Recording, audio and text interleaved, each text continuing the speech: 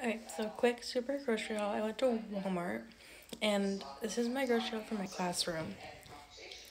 So I spent $13 with taxes and discounts from coupons, and they didn't have two of the things I was looking for. So normally I buy goldfish and these, and I added a new item today.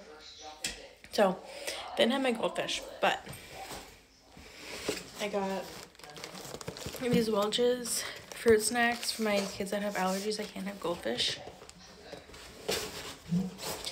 And then two of these. So my kids love these banana rice things.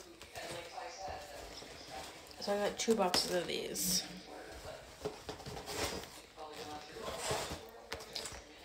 It's another option for my kids that have allergies. So I get those, and then normally I buy goldfish too, but I couldn't find them today. They're out because I don't like the colored ones. I like the original ones, so I gotta find those.